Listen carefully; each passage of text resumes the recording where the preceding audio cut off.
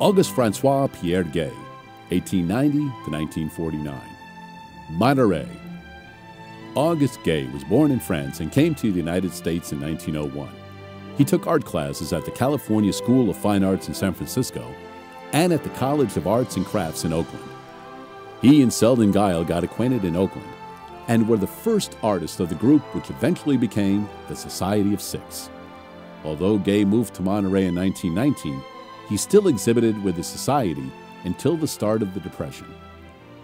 This oil on board of Monterey is from the 20s, yet it has very inventive colors, and the shapes are organized into spatial patterns that were characteristically modern and foreshadowed styles practiced later in the 50s and 60s by some artists of the Bay Area figurative style.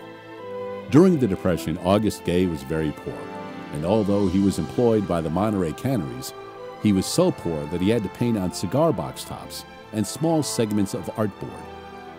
It's a shame that although his paintings are bold and colorful, they're also very small due to his lack of materials. Unfortunately, he did not begin to receive national recognition until after his death.